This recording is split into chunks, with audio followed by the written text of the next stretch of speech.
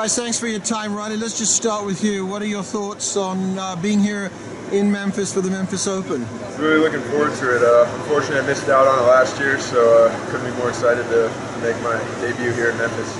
And Taylor, I mean, coming back after last year's final, what are your thoughts going into this year's tournament? Just got to approach it the same way I did last year. You know, nothing to lose. Take it one match at a time, and try not to set my expectations too high. Just go out there and play my best tennis.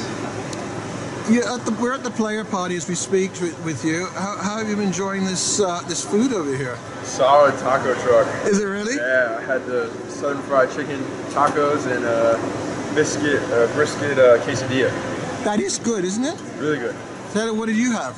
I had the same thing as him. The fried chicken taco is really good. I'm really enjoying the player party so far. It's really nice. It's not often during the year that you get these opportunities just to unwind a little bit, and how important is that as you're playing on the tour?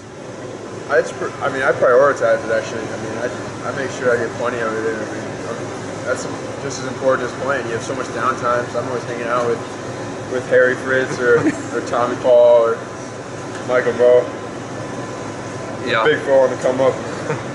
Yeah, it's true. It's really good to kind of just relax on tour, especially like he said. It's amazing having friends traveling with you. I always ask these guys, where are you going? Where are you going? Always hoping they're playing the same tournaments as me, because it makes it so much easier when you have some of the guys to hang out with when you're traveling. You can kind of relax.